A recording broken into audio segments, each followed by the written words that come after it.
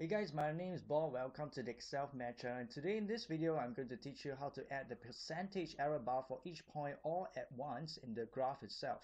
Alright, so in this graph, it reflects the point graph, alright, or dot graph itself, representing the mean math marks of the class A, B, C, D, and E.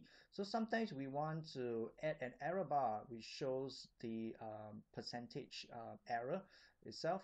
So basically what you can do is to click on the points itself, make sure that all the points are highlighted. Then after that, click on layout.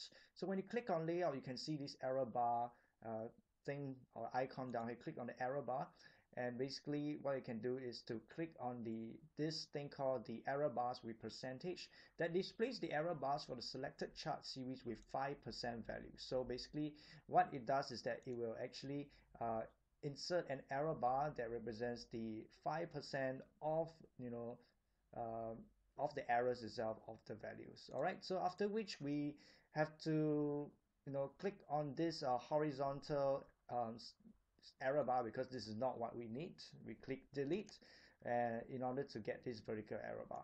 You can actually adjust this vertical error bar by double clicking the error bars on the graph itself and adjust this percentage. So let's say if you want 20%, you just type 20%, and hence the error bars will widen. All right, same thing if you type 1%, the error bars will shrink or reduce.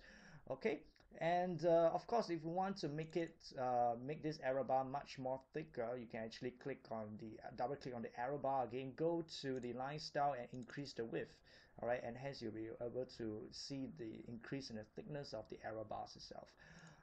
All right, that's it for this video. Thank you guys for watching, and do like and subscribe to this channel for more Excel math help, especially in this time around.